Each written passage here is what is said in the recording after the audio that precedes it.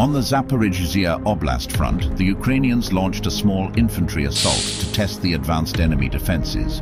They take these foxholes easily and organize an outpost in the invaders' first line of defense.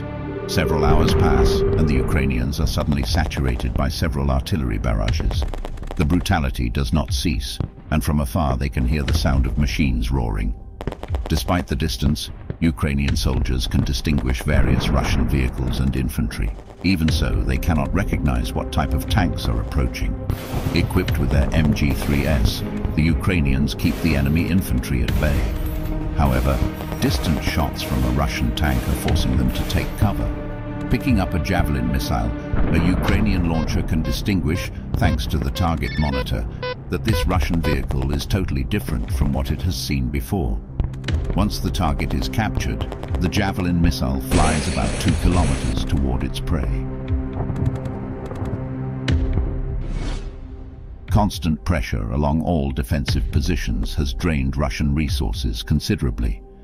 Defense in depth, and especially mine-infested areas, have been able to slow down the Ukrainian thrusts. Still, the balance is tilting slightly toward Ukraine. The sanctions have hit the Russian state hard, and its war output is not at the levels needed to make up for casualties. In desperation, the General Staff decides to turn to an old friend from the past. With more than 80 years of history on its shoulders, the T-34 is chosen to re-enter the battlefield. A tough debate begins among engineers to find out what is the procedure to contemporize this old-age device. It may seem like this scenario is a complete prank at first. Long before the invasion of Ukraine, the T-54, which entered service in 1948, was part of several modernization phases. In 2009, through collaboration between Peruvian and Ukrainian industry, Typhoon 2A was born.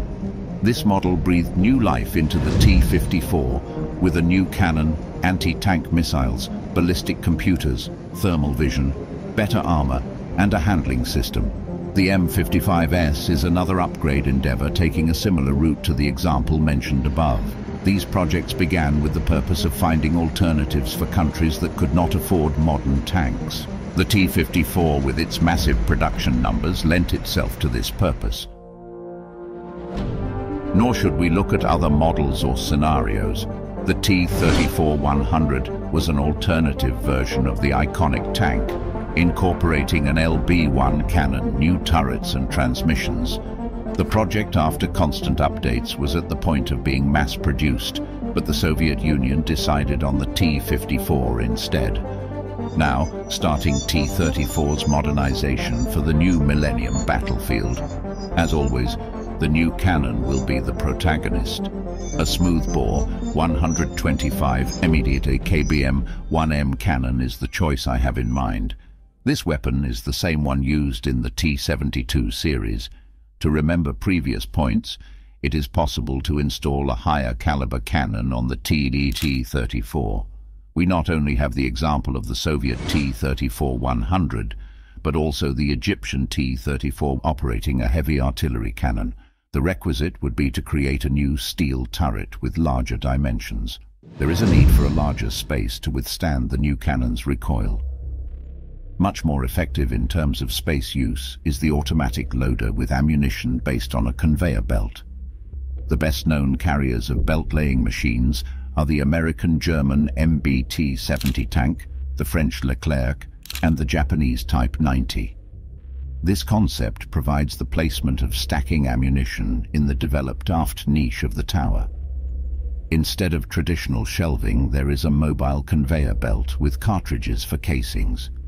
At the command of the crew, the transporter must bring the projectile of the desired type to the feed window, after which the distillation mechanism pushes it into the combat compartment and sends it to the chamber. We have the example of T-72-120.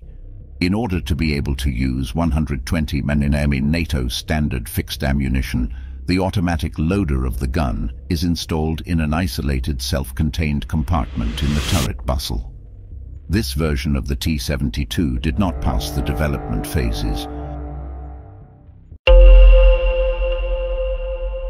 In terms of mobility, let's enter the many additions required to make the T-34 battle-ready. Firstly, adding rubber tracks helps to reduce fuel consumption and suits perfectly a medium's tank weight. There is only one company that manufactures these tracks. Lately, armor vehicles have been increasing their load, so rubber has been discarded for more durable materials like steel. V2 diesel engine might be here to stay. This motor, it's the same version implemented on the old T-34. Furthermore, an updated version of the V2 can be found on the T-72 and T-90. Our modification is implementing a new V2 engine, like the one on the T-90, inside the modern T-34-125. The jump in mobility is apparent because there will be a capacity increase to about 1130 horsepower. For now, all the modifications have caused our tank to acquire weight. We need new suspensions, if don't want a new Tiger II or Elephant situation. Why venture into unknown territory when we have a proven example? Using the same suspension from the Peruvian Typhoon tank, we cut unnecessary risk by implementing trustworthy suspensions.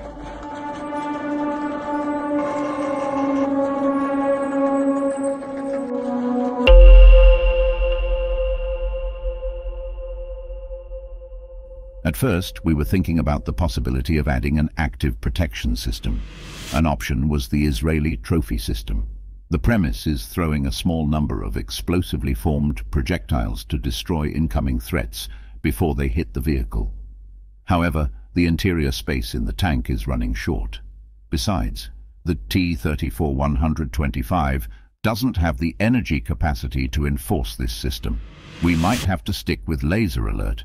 It detects, analyzes and locates directions of laser emissions from laser guidance systems and laser rangefinders. Then it warns the crew and can start various countermeasures like a smoke screen, aerosol screen or a jammer.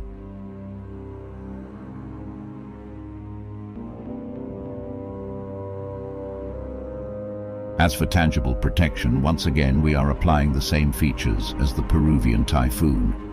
T-34's armor is obviously thinner than T-55 AES. We are trading with the risk that overwhelming reactive armor may penetrate our tank's thin steel plates. The T-34-85 has 90 millimeters on the front, and that's a low value for modern combat. A way to counter this vulnerability is putting the NIJ reactive armor. As with all ERA modules, they are designed to explode when impacted by a weapon. NIJ modules differ from other ERA modules in that they are specifically designed to eliminate or minimize damage to adjacent modules, thus allowing for a 200% to 300% boosted effectiveness against multiple weapon impacts compared to other ERA module configurations. It would be effective against depleted uranium sabots because it scatters a few iron plates, which literally cut the incoming shell. The downside is the added weight. The increase in tonnage is considerably the same as the acquisition price.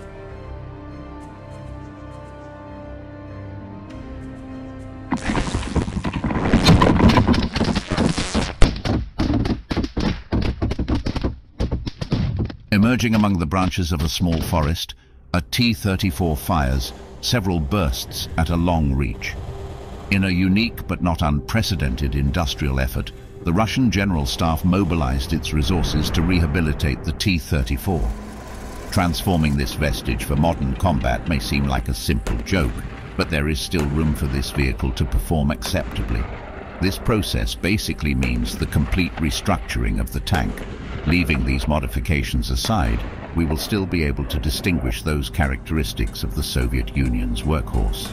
We cannot forget that no matter how much they add innovations, it is mandatory not to forget the role of the T-34. Diverting it or giving you improper responsibilities will result in the destruction of such weapons. It would be prohibitive to put the T-34-125 in direct combat with other tanks. But if it is used as support to the infantry, still the old T-34 will be able to continue writing a few last pages in its combat history.